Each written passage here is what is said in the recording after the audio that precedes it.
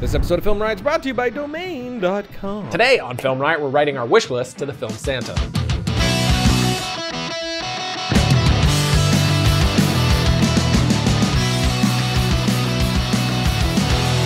Welcome to Film Riot, the show that takes mystery out of the effects and techniques. Go to some of your favorite Hollywood films. I'm your host, Ryan Conley, and it's that time of year again. Time to break out my Filmmaker's Christmas list. Just a whole bunch of goodies that are must-haves or stuff I've just been drooling all over. So let's not waste time. Let the salivating begin.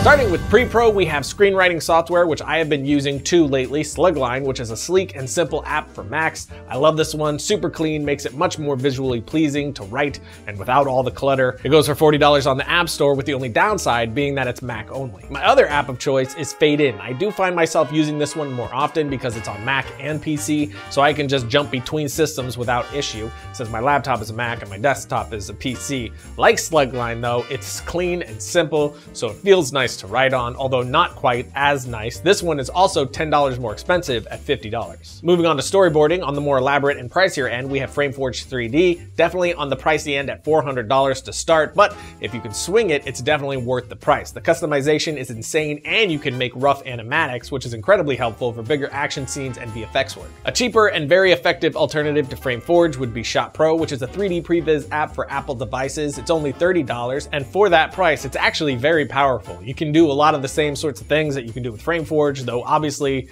not as detailed. And it's a great place to start learning different camera angles to play with in your story, since you could just try about anything. Then we have ShotLister, which is a must-have on any production.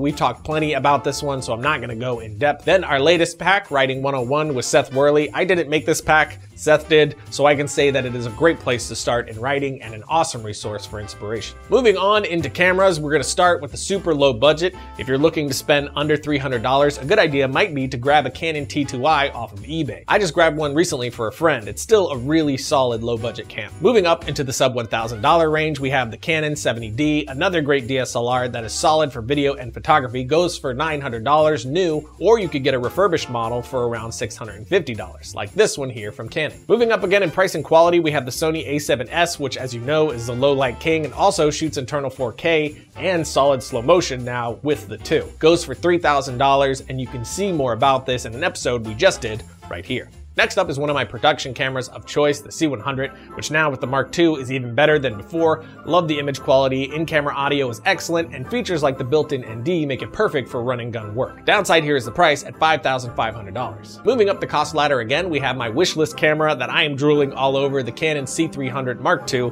I won't go into why this camera is so epic since we did a full episode on it right here, so definitely check that out. However, this one is only for those with some money to spend, since this guy goes for $16,000, a huge chunk of change, but if you're running a production company and looking for a workhorse of a camera, this would be my choice. If you're looking for a cheaper alternative to the C300 Mark II with a lot of the same features, look at the Sony FS7. I haven't used it myself, but it's half the price and looks pretty fantastic. And finally, my specialty camera pick would be DJI's new Osmo. Basically, it's that new jacked up Inspire cam on a handheld gimbal. I'm definitely going to be getting my hands on this one soon. And we move on again into recorders, starting again from the lower budget area. We have the Atomos Ninja 2 at under $300, then the Ninja Blade, which has a larger and better monitor and goes for $495. That's also the one I use when I'm trying to beef up my C100's image. Then we have my recorder of choice for larger productions, the Odyssey 7Q Plus, which goes for $2,300 and can record 4K. If you need to bring that cost down and still need 4K, take a look at the Atomos Ninja Assassin, which goes for $1,300.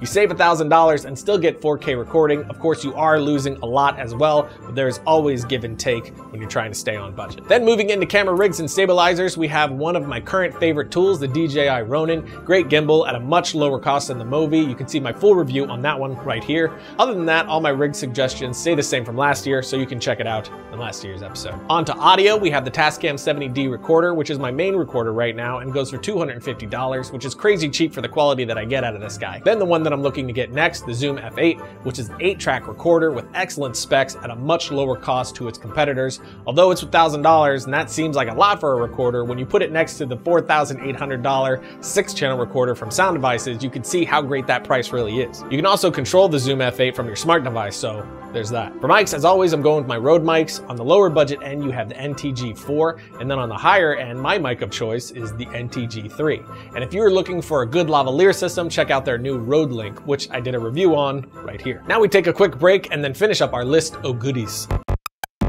Domain.com is where I go to register all my domains. Now they have .club. .club is universal, understood globally, perfect if you're doing anything on the interwebs, because the interwebs is all about community and collaboration, which makes .club perfect. .club is only $9.99 a year. Thousands of options are still available, and if you use the coupon code FilmRiot at checkout, you get 25% off your domain names. That's a bargain. It is a bargain. That is a bargain. Yeah, so when you think domain names, what kind of show are you think running? domain.com. What?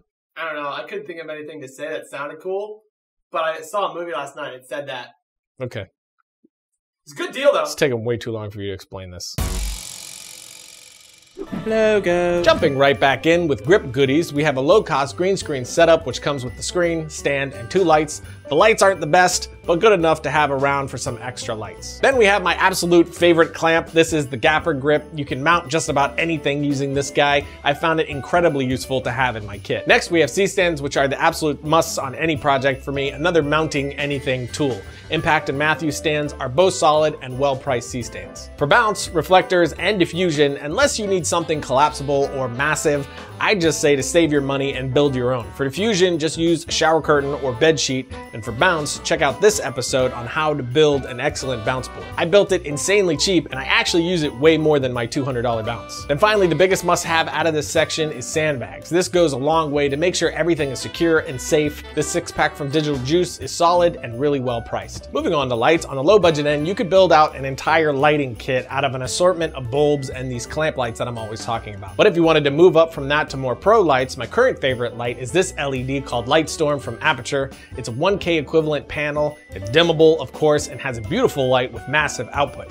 It is a bit pricey at $700, but for what you're getting, it's a great price. Then we have my other favorite, but very expensive, 4-bank light from Kino Flow. Probably the most beautiful quality of light in my kit. Moving on to software, you all know that I use Adobe's Creative Cloud suite. It's the best out there in my opinion. With this, you pay a monthly fee and get access to every piece of software they make. It is perfect for me and I think almost any production company, but if you're looking to own the software without paying that monthly fee and need to go cheaper, check out HitFilm 4 Pro. Incredibly solid all-in-one software with some impressive features. Then of course we have Red Giant Gear, which I'm also always talking about. Their Magic Bullet suite is my go-to for color correction and grading, and Primat, Pluralize, and Trapcode get used on the daily for us, all must-haves in my opinion. And finally, Video Copilot goodies, both Element 3D and optical flares get used on pretty much every project we do as well, especially optical flares, even when they aren't added noticeably, we're usually dropping in flares in somewhere to sweeten the shot. And finally, we end with online goodies like educational resources. Of course, you have the freebies and some paid that we talked about 2 weeks ago, so I won't get into those, but some other great ones are CineFX,